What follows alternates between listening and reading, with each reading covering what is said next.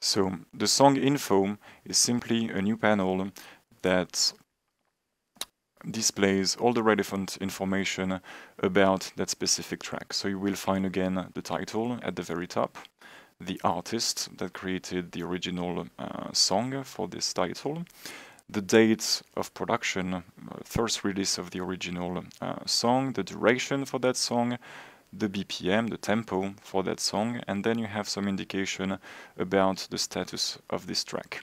So preview here means that this song is still in preview mode.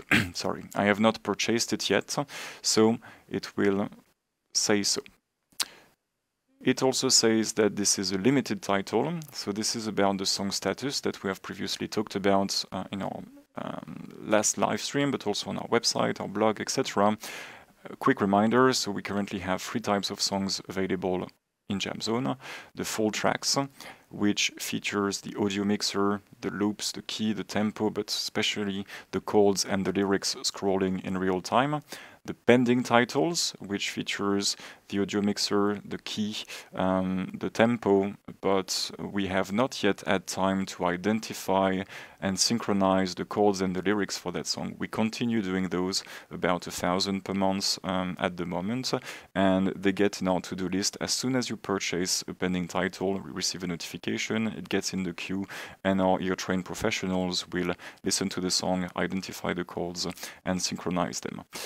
And finally, you have the key present for that track here. So I'm going to just show you a few other examples of the info panel so that you see the different type of information. That first popular track here, if you click info, same here, title, date information, you see that this one I have purchased it already, and also I have downloaded it on my device, meaning that this song is now fully available to play in offline mode. Also, this song here says full about the song type. It means that it already has the chords and the lyrics available for it. And finally, the key again. If I take another new song, so the new songs are the latest audio releases that we placed into the app. You will see here preview because I have not yet purchased it. Pending, meaning that this is a song for which we still have to identify the chord and synchronize them, and the key again. So you can display that info panel from anywhere, again, from the browsing lists, even in the playlists here. You can also select that action menu here and the search.